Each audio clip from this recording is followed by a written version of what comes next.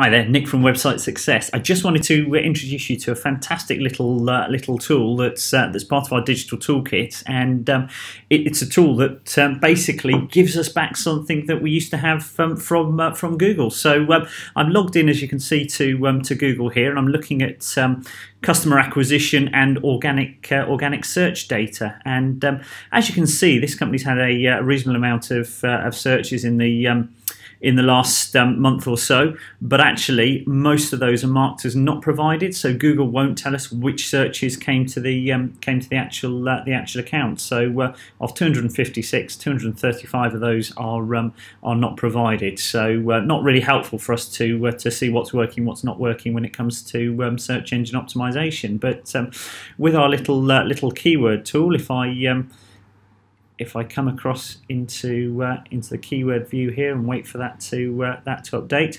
so we now, through some very clever technology, which I won't even try and explain because I'm not sure I understand it myself, but we now get a lot more of that data. So we've got 10 not provided from Yahoo, and another 6 not provided from Google, and another 5 not provided from Bing. So what's that? 21 searches that are not showing up.